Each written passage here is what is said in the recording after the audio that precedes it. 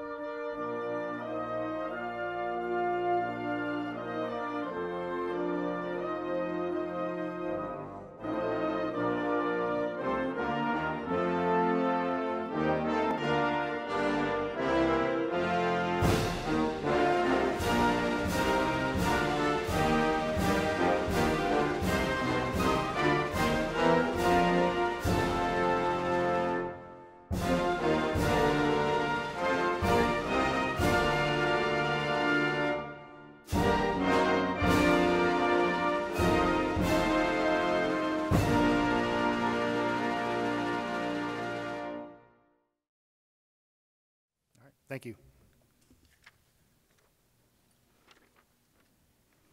All right, I would like to introduce our first speaker, the Director of the National Museum of the United States Air Force, Mr. David Tillotson.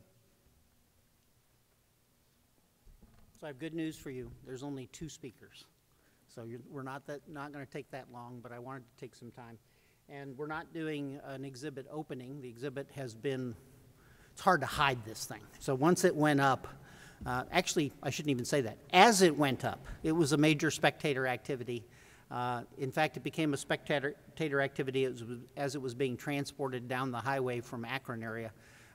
We did get reports from the Ohio State Patrol, Ohio State Patrol cameras and everything else. So there is no hiding this particular exhibit. We've been waiting for it for a while. But I wanted to talk about it, and I also wanted to take a moment to thank some folks who had a lot to do with this, because this has been probably as much of a journey as the original Atlas program. And it took a requisite series of steps and miracles in order for this to happen. When I first got here, the staff didn't know me well enough and made a series of huge mistakes, the first of which was to let me look in all the corners of all the buildings. And I see several people going, yeah, I remember that. Because it promptly resulted in a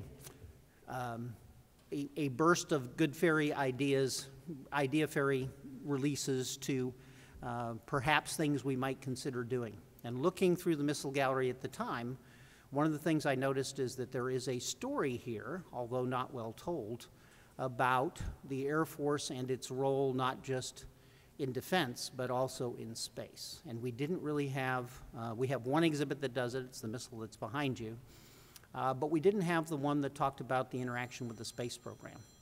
And so looking around the restoration building, I saw a bunch of Atlas parts.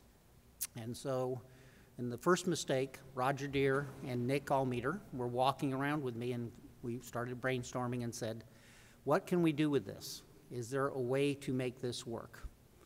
And Roger said, it will take a lot of work. It probably is going to be a little bit beyond our reach. Great. Do we know anybody that might do work?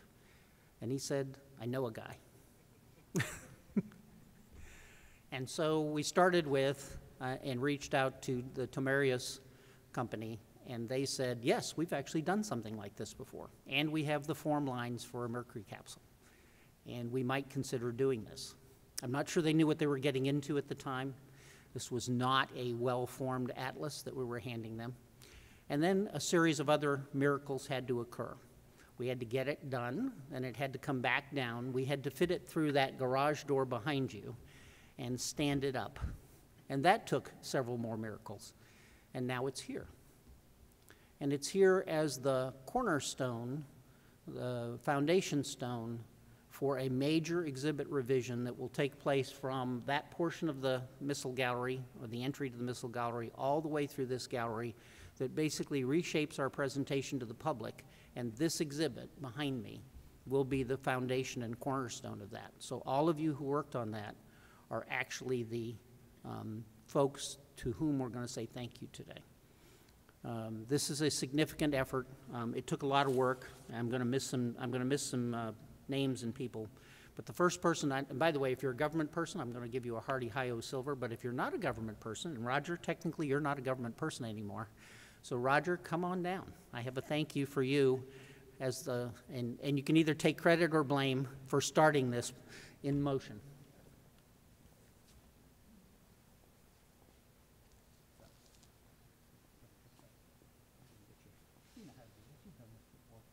So thank you for getting us started on this project. I know you were not here when it finished, but I'm glad you got to see it.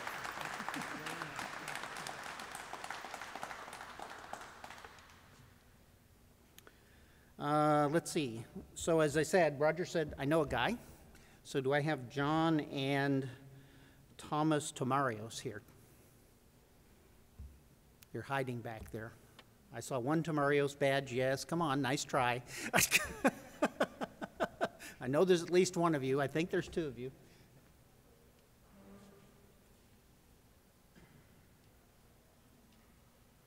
So, let's see here, face that way. Yep. Thank you. So, I know you guys bit off a lot more.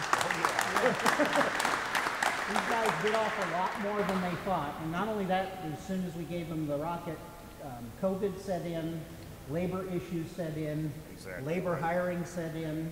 So for everybody who thinks this took a long time, the answer is it actually did not by comparison. This was a huge lift by a company that did a really outstanding job with a bunch of good guidance. And you can't imagine how much. I know Nick and the team that kept going up there visiting periodically came back and said they are making progress. It is a much bigger lift than we thought it was going to be.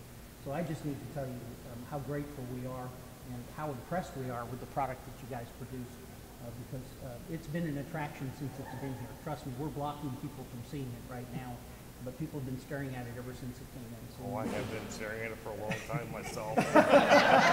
And you'll probably be glad to be staring at it here as opposed to in your workshop. Sure. So anyway, to your company, thank you so much. I appreciate all the work that you guys did. If you want to say anything, please do. I don't know what to say. I'd like to thank for the opportunity to even do the project.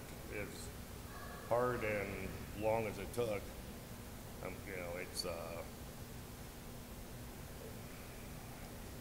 it's good to accomplish something. You know? It is. And again, it's going to be a key to our major revision of this gallery, so it will be here forever with recognition to your company. So thank you.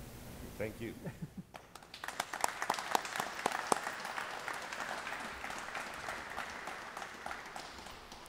So we chose a configuration to make this missile in. And the next person I'm going to recognize, but I'm sorry you're a government employee so you don't get a gift, is Doug Lantry. Doug, come on down. I know, what the heck yeah, sure. So what did Doug have to do with this? Well, Doug was the markings and insignia Nazi for this project. In fact, when the missile finally came down here, the only question I heard from Doug was, does it have the atmosphere spike? Yes, it does, Doug. Don't panic, it's there. It actually was built in.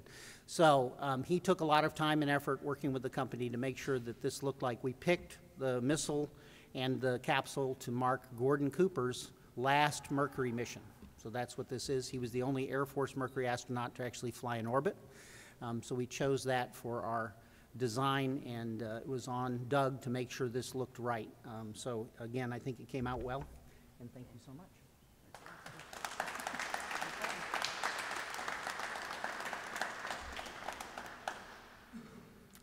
So the next thing that had to happen is while this missile is undergoing renovation, there was this small problem of how do you get this missile, which has to come in one piece, minus the capsule and the docking and the adapter collar and all that stuff that could be stacked on top. But this is a very long missile. When it came in, it basically ran, as you could see from the video that was running earlier, from the case up there all the way down to kind of where you're sitting, and then we had to figure out how to stand it up. And so Nick Allmeter and his team took the time to design a base that can be put on the missile that would allow it to be hoisted into place and move slowly along while we managed to make that happen. And so Nick, come on up. I told you weren't going to be able to hide in the back. It's a nice try. If you want to bring your team with you, please do. If it's a misery loves company moment. Come on up here. So they not only designed the base, but if you look at the video as it gets presented, I talked to Nick and the team as they were doing the install, and the other thing they were extremely grateful for at the end was getting out of the baskets. They were hanging in those baskets for 2 days, attaching pieces. So the time-lapse video makes it look easy. We will not discuss the number of repeat exercises we went through as they fit a custom-made piece of kit all together so that it actually will hold together in one piece. But Nick and his team, as usual, did a brilliant job, and I think it looks great. So, thanks.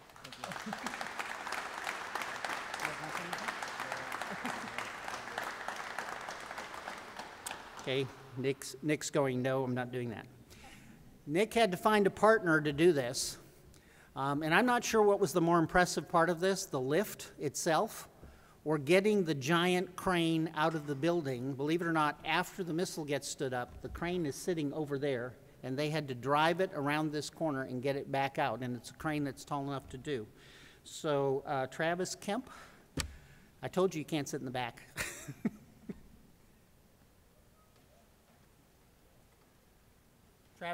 Travis Kemp and his team from Capital City Cranes are the folks that actually did the lift of all the pieces and made that go together. This was a non-trivial exercise, to say the least, so they are partnering with Nick's team are the ones that actually got this in place. So thank you so much.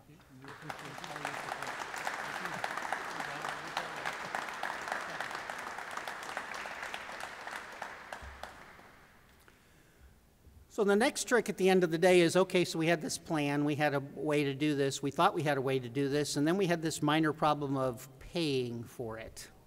Ooh, there's a challenge. And interestingly enough, 2/3 of it was paid for by the museum, courtesy of Luke Liming and the work he did on the exchange program. So Luke, come on down. It's the reason I wanted you here. So Luke, through the exchange program, raised 2/3 of the money it took for us to do this install. So again, thank you so much.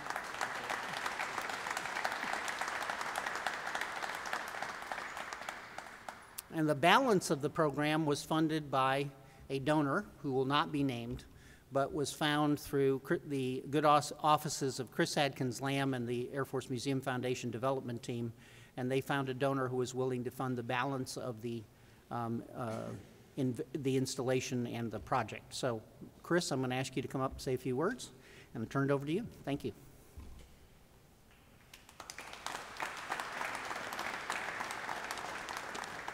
Thank you, sir. Well, good morning, everyone. It's truly my pleasure to welcome you this morning on behalf of the Air Force Museum Foundation. And to begin, I would like to echo the congratulations that Mr. Tillotson just offered to everyone that was involved in this project. This atlas is a shining example of the excellence of the work of the museum and its partners. And we, the foundation, are just absolutely delighted to have played we think, a meaningful but small part in what took place and what is literally standing behind me. Before I go any further, though, I'd like to know who I should give my chiropractor bill to, because when I came back here to look at the atlas for the first time, and Ben actually saw me back here, I stood back here for about 20 minutes looking up at it, and I walked all around it, and I got a crick in my neck. So I'm not sure where that bill needs to go, but I'll be looking for that person. Maybe you're here, and I'll pass that on today. The Missile Gallery is a special place to me, personally and professionally. As many of you know, both my dad, Lieutenant Colonel Bill Lamb, Air Force retired, and my older brother, Steve, Lieutenant Colonel Steve Lamb, Air Force retired, both served wonderful careers in the Air Force. My dad was a missileer. I was born at Malmstrom Air Force Base when my dad was sitting alert with the Minuteman II. So I can remember my dad bringing us to the museum as we spent many different duty stations at Wright Pat and bringing us past the Atlas when it was outside, when it was dressed as Santa Claus. And I can also remember my dad bringing our kids here and walking through this cathedral of missiles, which now has an Atlas rocket, and describing the work that he did during his active duty days to our children. And that memory is even more special to me now as my dad deals with some pretty significant health issues and some cognitive issues. But I can reconnect with those fond memories because I'm here. I can also reconnect with those fond memories because the restoration team graciously invited me to join them for one of their trips up north to see the Atlas as it was being restored. And that invitation on their part allowed us to engage the donors that supported this project, but it also allowed me to talk to my dad in detail about what was happening with this restoration, and I know that meant a great deal to him.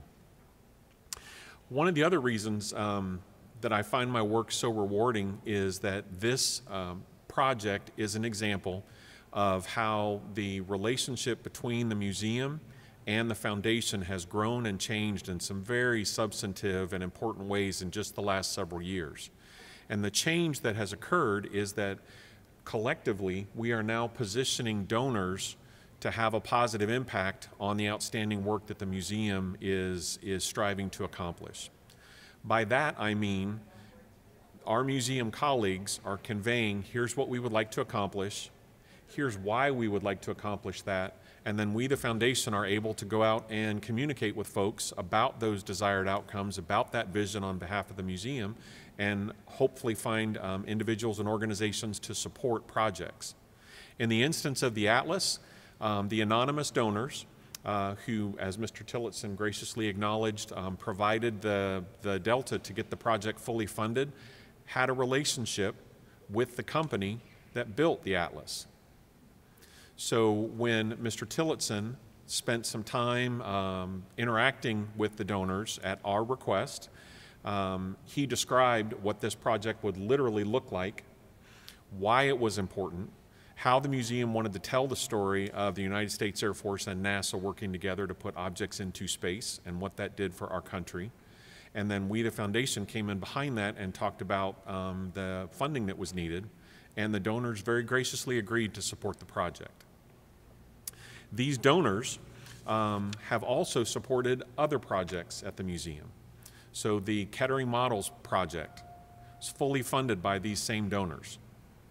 And that is reflective of just a portion of their overall donations that they have made in support of the museum. And if the museum and the foundation were not talking together and working together the way that we are, we would not have the opportunity to celebrate an occasion like this. So my congratulations to Mr. Tillotson, my congratulations to all of my museum colleagues that have been a part of this project. Your work put this into play, and we, the foundation, are very excited about that. In my opinion, the type of teamwork that I just described is really the basis for the future of the way that the foundation and the museum will work together to accomplish great things. So I'm delighted to be able to acknowledge this magnificent rocket. I'm excited about the possibility for future conversations with other donors who are interested in learning about what this gallery will convey when the gallery redesign takes place. And again, to all those that have been involved in this project, my congratulations. Thank you. I'll turn it back over to JC.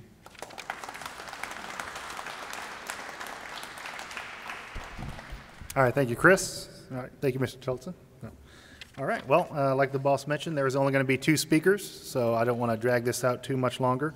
So I will let you guys know here. As we conclude today's event, we invite you to take a closer look at the newest addition to the Missile Gallery.